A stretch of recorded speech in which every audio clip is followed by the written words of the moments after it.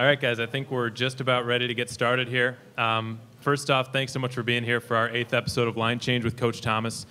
We know that there's a lot of other stuff going on tonight with the Macon Swirls Club, so we appreciate your guys' dedication to being here tonight. Our guests last week, we had Danny Caesar and Marcus Ortiz. They did a good job. I hope you guys who were here last week enjoyed meeting them.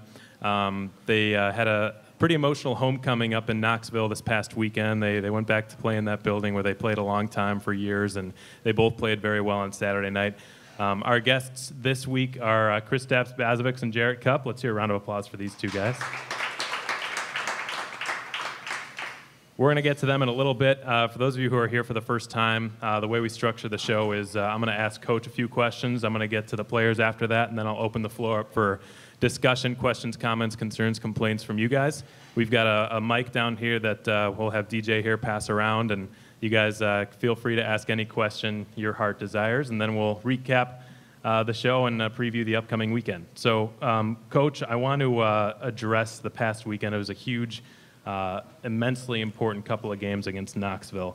Home ice advantage in the first round was on the line this past weekend when you guys played against the Ice Bears, and the team played accordingly. It took all 4 points, left everything out on the ice, left Knoxville with 0 points.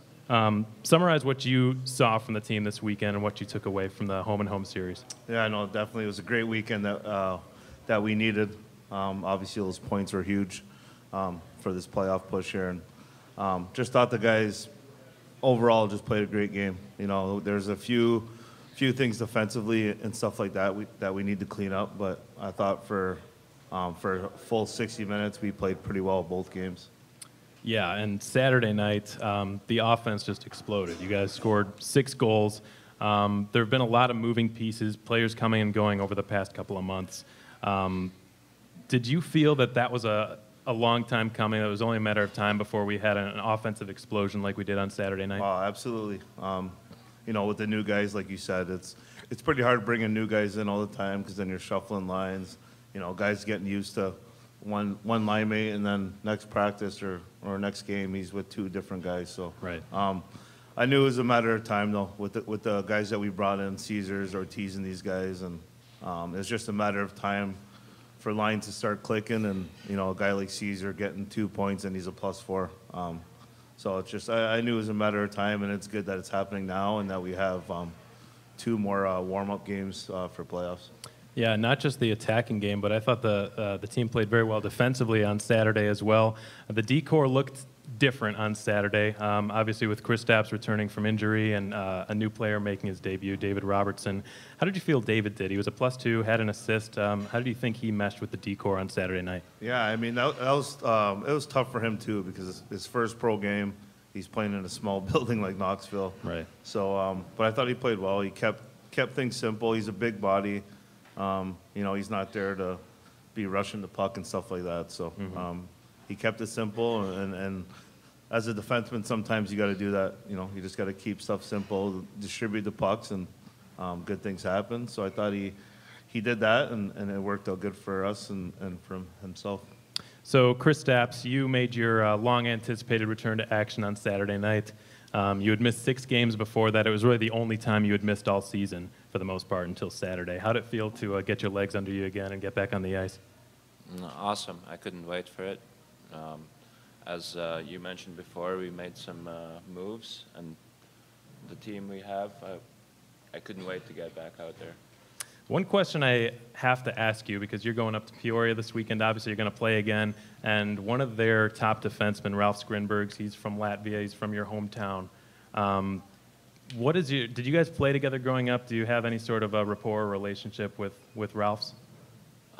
Played together on few teams, but he's actually from another city, where not from hometown. From Liepāja. It's like 150 kilometers away, so it's pretty far distance for Latvia. So we played against growing up, and he's also 1 year younger than me. But I know him. I know hockey world is so small, especially back home, that everyone knows everyone.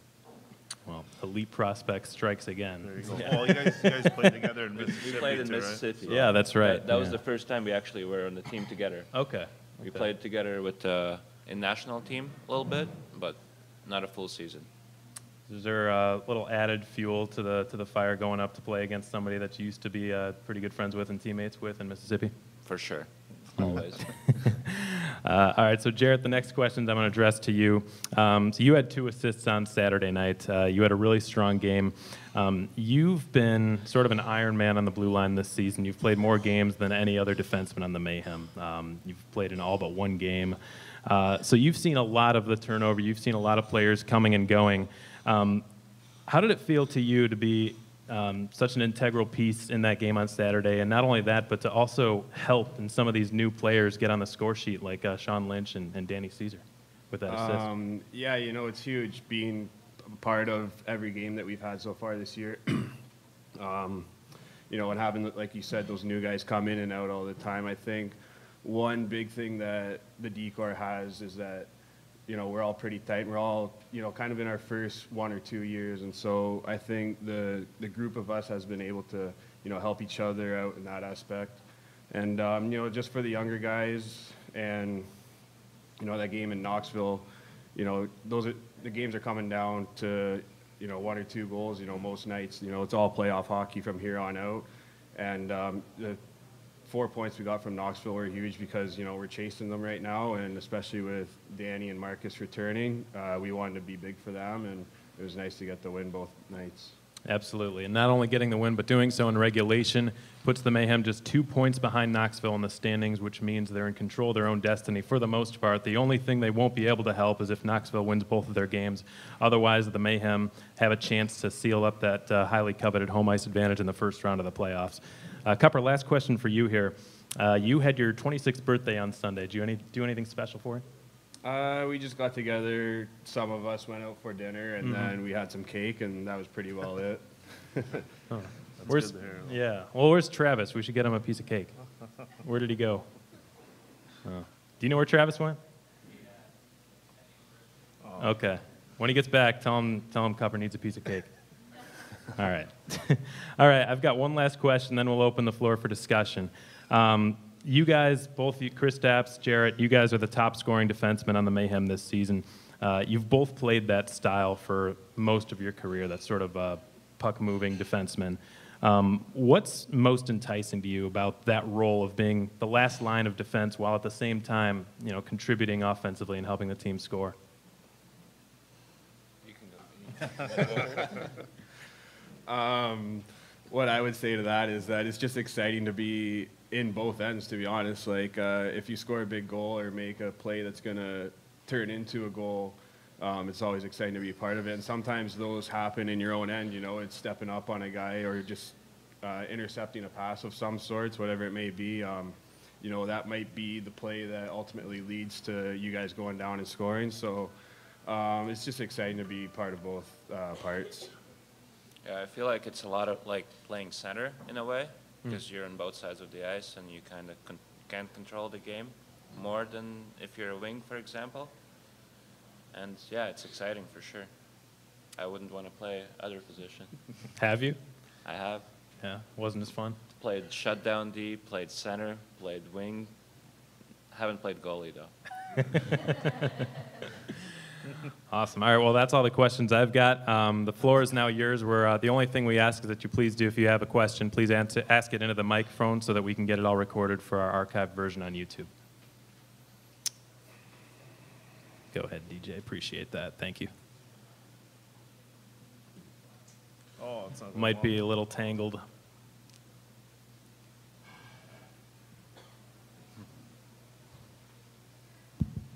Okay, this question is for Kristaps. You were in Mississippi before, and as we're all aware, there is no Mississippi team at the present.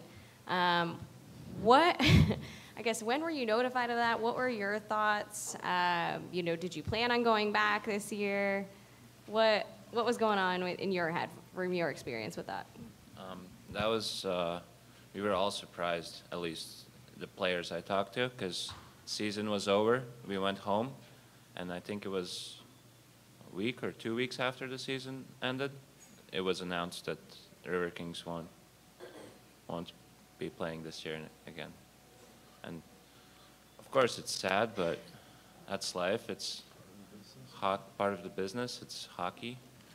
Those things happen, and you can't really, as a player, you can't control it.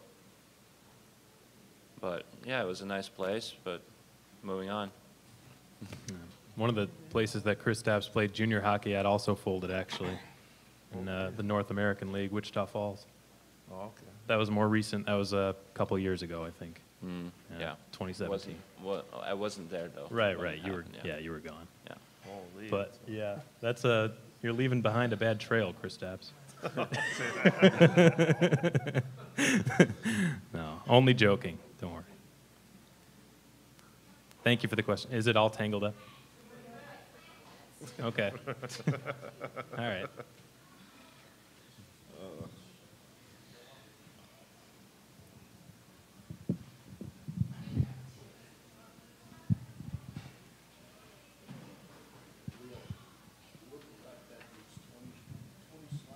Slap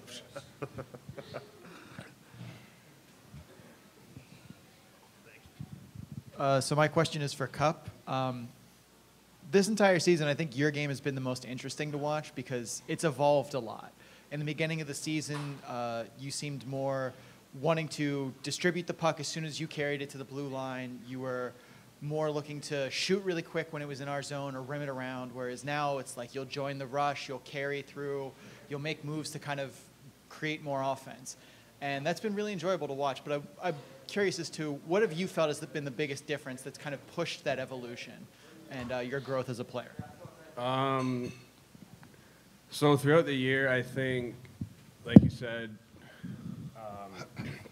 I've started making more moves, and I think that just comes with being more confident in my game. And at the start of the year, everybody was, our offense was really flying. Like as D-men, I feel like I didn't have to jump up as much or try and create as much because our forwards were doing all the work. And so, as you know, like throughout the past couple months, we've gone through a little bit of a sore streak and not been able to score goals. And so I think through that, it's kind of allowed me to think ahead and be like, all right, I need to start joining up in the rush or creating more offense. And I think, just a confidence thing and being more comfortable on the ice. It was my first, couple months being in the league and seeing what I can do after I get comfortable. I think hopefully I just go up from here. Good question. Thank you. Looks like we're almost done with the mic. Maybe one more. One more question into this one.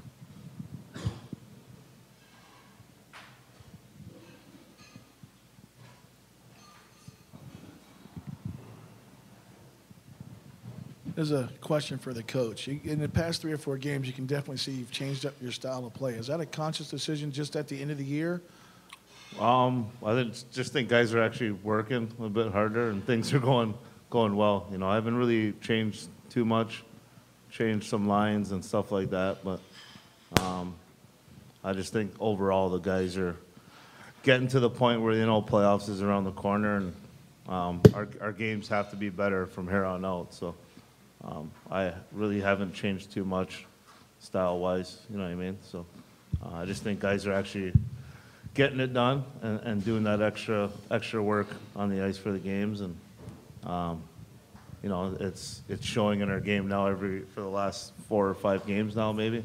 So it's always a good thing when you can watch and see them doing what they should be doing and at a high pace, because then good things happen. Cupper, it's your call. There you go. Thank you. Thank you, Travis. Thank you. Appreciate that.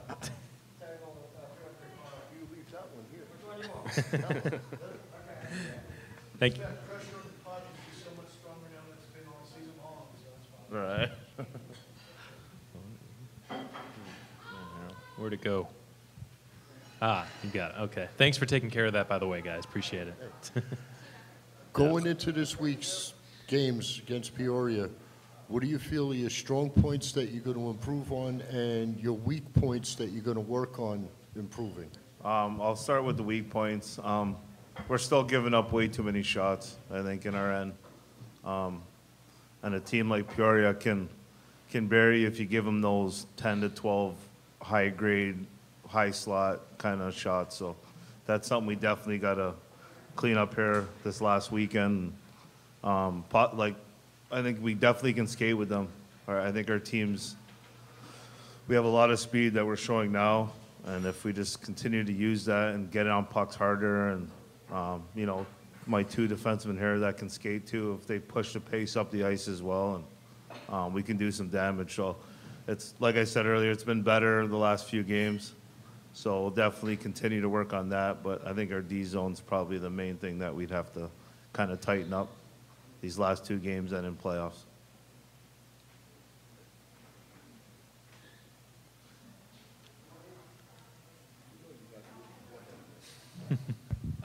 So my question is for Kristaps. You've played in a lot of different places. Finland, France, you played a little bit in Alaska. Outside of Macon, what would you say is your favorite place to play? Every place has its own something, but overall I'd say Texas. I had a really good experience in Wichita Falls when I was there for a year and a half. And yeah, overall, over there.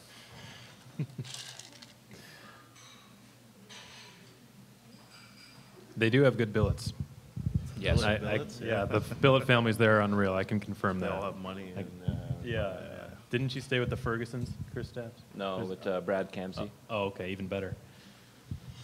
This one's for Kristaps. How much of a confidence boost was the game on Sunday, especially since offensively everyone was sort of contributing? Oh, for sure. Coming back and playing a solid game, it's better than just playing a solid game, if that makes sense. Mm-hmm.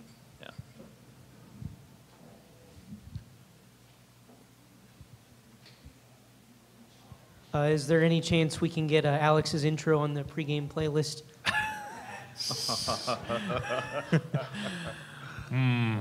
Yeah, I'll talk to John Reagan about that one actually. Yeah, that's a good question. Did you hear that? Yeah. Okay. Seems like everyone in town's heard that by now. Yeah, Melissa. So my question is actually for both our players up here. What, if any, sort of pregame rituals do you have?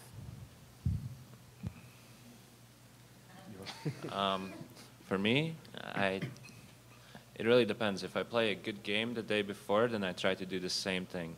It really changes. Like if I'm playing good, I stick to that, what I've been doing, eating the same, waking up at a certain time, whatever I'm doing, I keep doing it. If I'm playing bad, completely change it. But the thing I do all the time is I put my left side of equipment first, and then I put my right side of equipment. But that's about it. Same as me, man. My blade can't touch the floor before I go out there, so I keep it upside down. Got the same things, man. Yeah. Good players. These Mississippi guys. Weird. It's crazy. And then, yeah, for me, it's the same thing. Like what he said, it varies on day to day. Like if we win or play good, I'm wearing the same suit to the game, the next home game anyways. And same thing, I always dress my left side before my right for some reason. It just feels more comfortable. And then, of course, we've got all our handshakes with each other before we go out. Nice. Does anyone have like a really unique kind of handshake between two players? I think Cam and Sumi's is my favorite. What is it? When Sumi walks up to Cam like checks him, pats him down if he. Like security? Yeah, Airport security check. Yeah. I like that one. Yeah. That's good. Sumi's got family in. Yeah, I've seen that today. Mm-hmm. So I actually learned something about the SPHL this week, that there aren't any restrictions on stick curve limits like there are in the NHL and the ECHL. So my question was going to be, does anybody on the team have like a giant banana curve or anything that's just out there or strange? No, pretty well whatever's given to us. They're all stock. Yeah. They all got like the standard Sakic, Backstrom, whatever curve that you get. So I didn't know that, Sean. Well, I thought the NHL was the same too, though. They give you. Yeah, I didn't know that. Yeah, well, no, because Stan Mikita used to have a banana blade, and Well, he you see And Ovechkin's too. and it's You like cook that. something up. So I thought they switched it too. Check Yeah, on that top for of me. the well, oven. Jason Spezza got penalized one time for it. Well, yeah. I know back in the day, McSorley did and Right. stuff like that, but I thought they switched that too. Interesting. DJ. Obviously, the team's best chance to capture that fourth seed would be to win both games in Peoria. What's it going to take to win that first game? Obviously, Peoria's, they could considerably be in a very lax position since they've already clinched and, will get the first pick in the playoffs. What strategy, what overall, what's it going to take for you guys to get that first game and give yourselves a chance to win that second one? Well, obviously, Evansville just went in there also and beat them the first game. So, I mean, if you go into any game, you work hard, use your speed, use all the things that you have that are good, and you just work hard, you can beat any team in this league. So, with that, with good goaltending, and anything can happen. But if you go there and you're lackadaisical and you're not willing to work hard and win battles, you can lose. You'll lose a game. So, with this team, like I tell them, I go, you can have all the talent in the world, but if you're not going to work hard, good things aren't going to happen. So, with that, I would just say that hard work and winning battles, and we can win that game for sure, or the both games, in the weekend.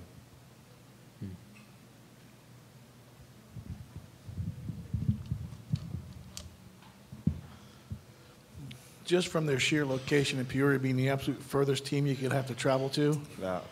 how horrible is it for that to be your last 2 games of the season? I know. When I seen that earlier in the, after training camp or whatever, it is what it is. I have no control over that. I mean, it sucks, but it's also good to get on the road with the guys sometimes, and for the guys to get away from home for a bit or their apartment. So maybe we'll have some fun, go up there, win 2 games, and enjoy the 12-hour trip back and get ready for playoffs. But yeah, no, it definitely sucked. I mean, I don't want to go that far for 2 games. I'm excited too. It's the first Oh, yeah. full road trip that I'm going on this Right. season, so I'll actually get the chance to go there, and we'll broadcast on SPHL Live and on YouTube. But I went to college in Peoria, so it's a pretty cool opportunity for me to go back and see some family again and some friends I know who are still there. And I can't let the episode go by since we're playing Peoria this weekend, is just to say that I don't think they're as good as what their record reflects, obviously, with their schedule. So Evansville goes in there and beats them the first game. There's no doubt in my mind you guys can go in there and beat them both games. No, absolutely. Thank you for that, and I think we can too. So it's going to be a pretty good weekend. It's exciting. It's a team that we should want to play. You know what I mean? Going into playoffs and kind of get a gauge and see where we're at as a team. So I'm excited. This one's for Alex. Playoff ticket-wise, what will the pricing be, or can fans, can they purchase them in the box office for the, before the game, or what's the deal? Yeah, so that's a good question. Tickets are going to go on sale the day after not the watch party, but that Sunday when the seedings or the matchups are determined, the selection show. Tickets are going to go on sale the following Monday morning, and they can be purchased by calling the Mayhem office, 478-803-1592. We're, Tyler and Colin and I, we're all bracing ourselves. We know it's going to be a lot, but we also want to make the process as easy as possible for our fans to get their seats that they want. So no general admission? it'll be general admission. Okay. No, for the most precise details, I'd recommend asking Tyler, our director of ticketing. Yeah. But it'll be general admission seating just like always. I don't know if the prices are going to raise or drop or stay the same. That's a little bit premature, I think, right now. But I do know that they're going to go on sale that Monday. I think that's April 7th or 8th. 8th, thank you. Yeah. Mm-hmm.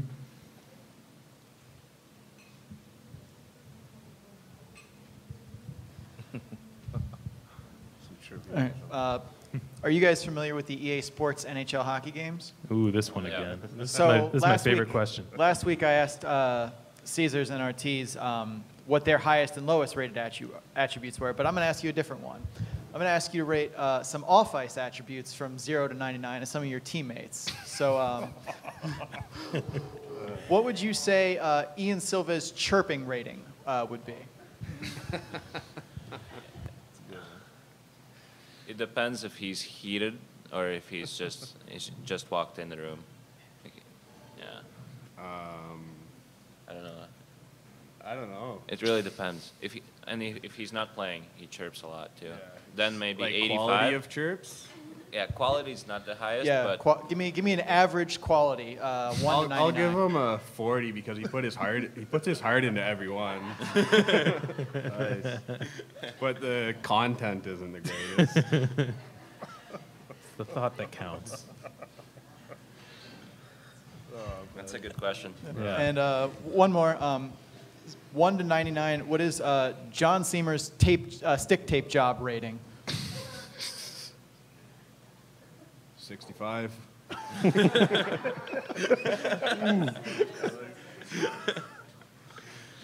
number. I like it. It's like a Jamie Benn. Do you guys want to guess what Coach answered this question last week? He had a strongest and a weakest attribute. Do you guys care to guess what his strongest and what his weakest attributes are from when he played in his prime? Strongest attribute? Yeah.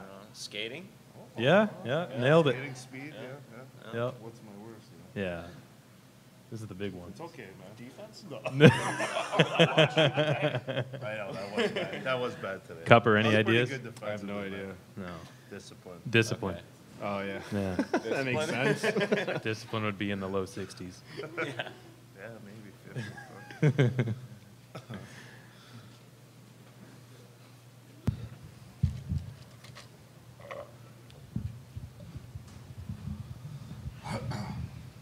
Coach, we have the pucks with Mac on them. Is there any way that you could bring back a couple of their game pucks? Of Peoria's? Yeah, because I need some new targets out of my shooting range. Okay. Yeah, I can try to get that for you. How many do you need? Many as you could get. All right. I don't think they're gonna give me like a box of them, but I'll try to grab a couple for you for sure. I got you. Just remind me though, like, yeah, send me a text or something. Okay, sweet one from the heart here. For all of you up there, including Alex, because I know you played, what, yeah, I asked your girlfriend, it's confirmed. What is your favorite part of just playing hockey? Who wants to start? Left All or right? players should start. Yeah. That's a good question. Just being out there, like being able to forget about anything else while you're playing the game is probably the best thing about it. Well, there's a lot of really good things about it, but that really stands out, I feel like. I would say the competitive aspect. I've always been a kind of pretty competitive person, so I think being out there lets me, be as competitive as I want and not have to worry about feeling bad for the other people. Yeah, I'd say both of what they said, pretty much. No, it's just when I was a kid too. It's something where, I put on a pair of skates at like 3 years old or something, and it was just something that I would do literally 8-10 hours a day.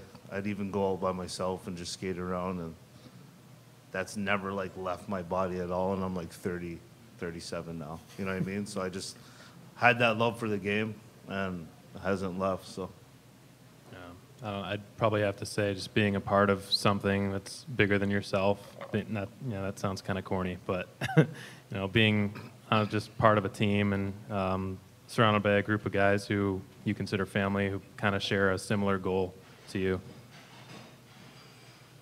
Yeah.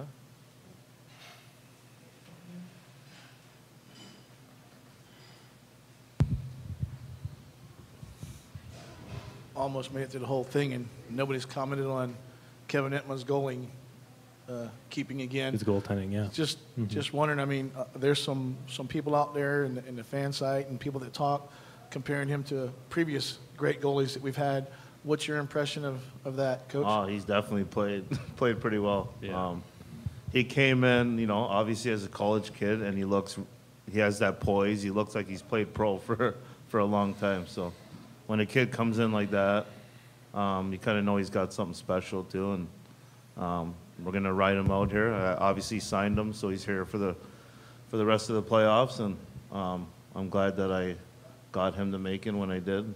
And but overall, yeah, he's played well for us. He's played really, really great. You know, in Knoxville, he had another 30, 40 shots on him, and what do you have, 38 saves or whatever, two goals against. So now he's playing well, and hopefully he continues to do that for us here in the next stretch. So. What's that? Oh, I know. That too. That's what I mean. It works. That's how it works sometimes, you know. That's why you got to always be on the ball and make sure when college is ending, you're on the phone trying to find those pieces that you need. And Kevin's definitely one that stepped in and helped us out here. So. Yeah. And for those of you who don't know this, he's actually incredibly consistent. When he was at Adrian College, he rarely missed a game. He was there for 4 seasons. He was, you know, basically their go-to guy almost the entire time from freshman to senior year. So that could bode well for us, you know, in the future. No, absolutely. And the thing, too, is, you know, in college you don't play a ton of games. So I think right now he's probably at that part of where his body's not breaking down. He's probably can play another 30, 40 games right now. So that's huge, too. This is for Kristaps. I have to be the mama. How's your knee doing? It's good. It's good? Yeah. Good. That was sweet. We haven't gotten a question like that. Appreciate it. Appreciate that.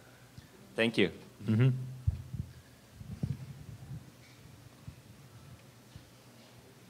Stats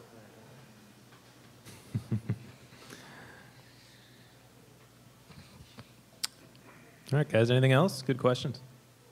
Melissa. I've asked this a number of times now. So if this starts to happen, I'm going to take at least a little bit of credit, but what are some of the pranks that are going on? Because I've heard that there really aren't too many, but maybe it's starting to increase now. Nothing's changed. Yeah, there could be more. There could be more? Yeah. You got some ideas up your sleeve? Maybe. You'll get the guys in playoffs? We got it. Like, it's crazy because new guys come up all the time, and I say the same thing, that we have no pranksters, man. And, you know, when I played, there was pranks every day, you know what I mean? So maybe you two guys get some going. They'll lighten stuff up sometimes, too. Kristaps ready. What's that? No, we have a great group. Our group's great. Like, we have a good group. I mean, there's a lot of stuff going on, but not the pranks, man. The pranks are, it's a hockey thing. It's been around the game since day one, right? So you always got to have some kind of good pranks going on. We got Blair pretty good on April Fools, actually, yesterday. Yeah. Tell us about that. Okay, so there's, our ceilings that are, they're tiles, basically. So you can, push them up and slide them over. And Tyler had this little cheap, phone Bluetooth speaker thing. And I went and stood on top of a chair and put the Bluetooth speaker, over his vent, closed it back up so you couldn't tell. And Tyler started playing, this really eerie, creepy whispering on YouTube. So for hours, Blair was just on the phone in his office, hearing this creepy, eerie whispering going on, coming from the vent. And he couldn't figure out where it was coming from, but he knew we were messing with him. That's pretty good. It sounds like the front office has some more pranks. The guys need to learn something here. What's up with that? Well, you're going on the road trip, Alex, so this is your big shot. Exactly, yeah. It's my time to shine. We did think about getting the guys downstairs. We thought a lot of you guys probably would have been going nuts, trying to figure out what that was. Yeah.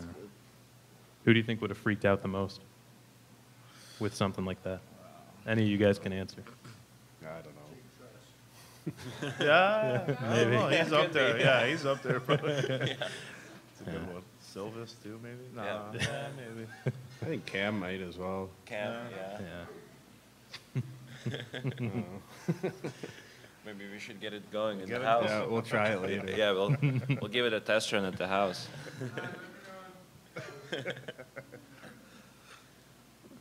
Hopefully he's not listening. All right. Anything else? All right, guys. Well, we're going to move on to our last segment of the show. We're just going to preview the weekend. Coach, the points coming up this weekend are equally critical to what they were this past weekend. The Mayhem need at least one win to get home ice advantage, and they'll also need some help from Pensacola and Knoxville. What is the importance to you and to this group of having home ice advantage in the first round of the postseason? Oh, no, it's huge. As you can see, the last month and a half or so, how our fans have been, our attendance has been up, and our building's really loud. You know, once you get 1,000, 2,000 people in there, you know, our guys feed off that, and that'd be nice to, you know, to start the playoffs and have home ice for sure. You know, it's up to us, though. We can't wait for Penty to help us. We got to go to Peoria and do our job, do the job that we need to do, and get it done. Yeah, and DJ sort of alluded to this earlier. Peoria isn't exactly playing for anything this weekend. They're not in the same boat the Mayhem are in terms of the importance of these points. Do you foresee any potential lack of motivation on their end, and possibly any way the Mayhem might be able to capitalize on it? Not with John Gees, your coach. Yeah. I mean, he still have pride to play for. You know, you wanna win out. They want to go into playoffs on a high note too, and have that momentum. So I don't think they're just gonna shut it down for us. But you never know. He could rest some guys. Maybe I don't know what he's gonna do for sure. But I don't see him just, oh, here's 4 points. You know what I mean? So we got a job to do there, and worry about ourselves, like I said, and go there and play the right way for these 2 games leading into the playoffs. All right, well, we're going to close the show up now. The last question I'm going to have is, as always, is going to be for you guys, a trivia question. Whoever can answer the question correctly will get a signed autographed puck from these 2 gentlemen. The question is this: what is Jarret Kup's college team's color? They've been too easy before. You guys have been nailing it left and right. Thought I'd throw out a challenging question this time. Yes, sir. No. Feel free to keep guessing, though. Somebody will get it eventually. No. No. Who said purple? She did back there. Oh, yeah, congratulations, you've won. She's only here for half the show, but she's...